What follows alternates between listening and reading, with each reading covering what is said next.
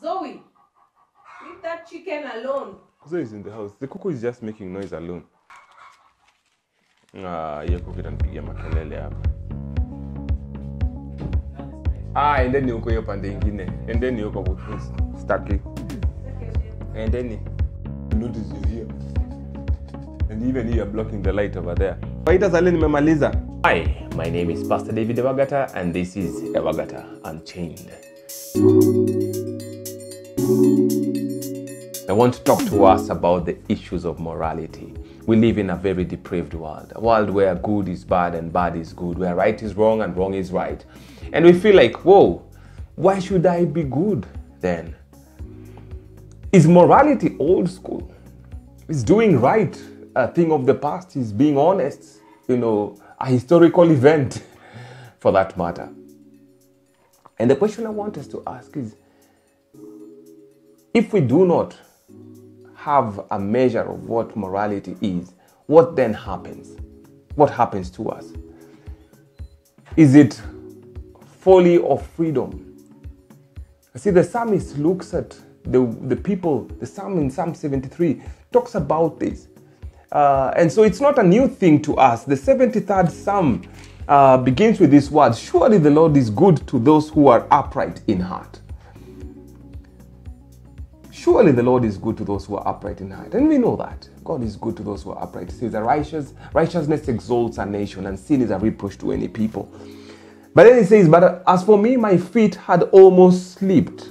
I had nearly lost my foothold. Why? He was like, I'm giving up, And some of us are at the verge of giving up when it comes to morality, when it comes to doing right, because we just seem to be putting in coins in a big hole. For I envied the arrogant when I saw the prosperity of the wicked. They have no struggles. And he paints the picture of these wicked people who have no struggles. Everything seems to be going for them. They can claim whatever they want to claim and get it. They can walk into a police station, bribe the police to come and do their dirty work for them.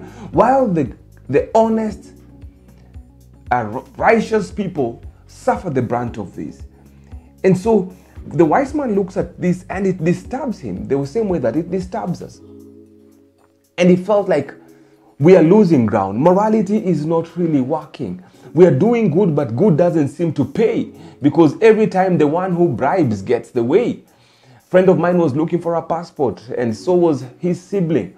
The sibling bribed, and within 4 days they had their passport. He kept waiting for his passport and going back and back for almost a month. Why do good? And they say, the psalmist goes on and says, they say, how can God know? Does the Most High have knowledge? Why should God give us measures of what to do? Shouldn't we just do whatever we want? Shouldn't we just call right what is exciting for us and leave the rest? And the psalmist reaches a place, he says, when this is what the wicked are like, they are always carefree. They increase in wealth. I remember watching friends of mine going to the clubs and partying. And you always look at that lifestyle and you think, oh, glam, it's just all that I want. And you feel like, why did I give my life to Christ at this tender age? Why should I struggle with saying no to this and that and the other, when others are doing it and seem to flourish? Then the psalmist goes on and says, surely in vain have I kept myself pure. It's the point of despair. Why have I kept myself pure? In vain have I washed my hands in innocence. All day long I have been plagued. I have been punished every morning. Think about it. Every time people want to do something wrong, they're excited and go out to do it. And there you are trying to do the right thing. When I tried to understand all this, he says, it was oppressive to me. Have you ever felt stressed about just being a good person? Like, why am I doing all this good? Till I entered the sanctuary, the psalmist says in verse 17. Then I understood their final destiny. Surely you placed them on slippery ground. You cast them down to ruin. How suddenly are they destroyed, completely swept away by terrors. Now, and then it goes to verse 20. As a dream, when one awakes, so when you rise, O Lord, you will despise them as fantasies. And I just want you to see this. It is not wrong for you to feel the way you feel about seeing how wickedness seems to thrive.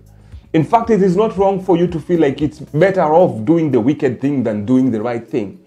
But then when we look at the final destiny, that is where the rubber meets the road. And where do we find this answer? When we enter the sanctuary, when we enter the presence of God and begin to listen to what He is saying to us.